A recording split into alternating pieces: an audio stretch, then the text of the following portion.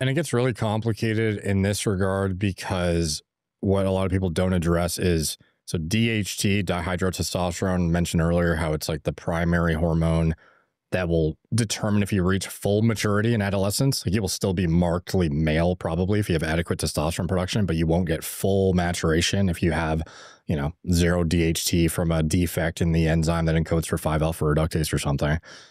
But that hormone, the most androgenic hormone in the body that essentially determines if you fully masculinize or not, or you end up, with a micropenis, that has a much higher binding affinity for SHBG than testosterone does.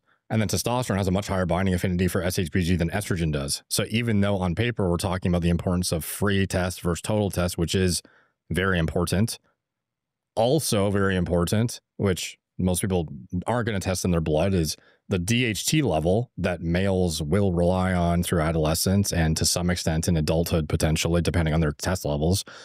That is going to get gobbed up even more proportionally by SHBG.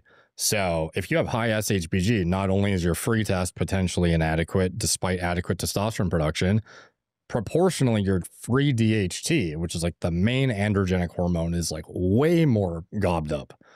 And this gets really rough in females because a lot of them are using things like combined oral contraceptives, which crank SHBG through the roof through the liver interaction with the combined oral contraceptive pills, depending on which drug they're using. In general, ethinyl estradiol plus some progestin. Depending on how androgenic the progestin is, it'll depend on how much the SHBG goes up. But you'll see in adolescent women or women who are, in full adulthood that are taking combined oral contraceptives, their total testosterone will suppress upwards of 50 to 60% and free testosterone upwards of like 70 to 80%. So they're walking around like borderline asexual, castrated by a pill, essentially. And that's only with the oral. That's with oral, but like any sort of progestin that is synthetic will have negative feedback to some degree, all but much lesser so via a localized IUD releasing a levonorgestrel or something. And you're not having to take that supporting estradiol that comes compounded into it.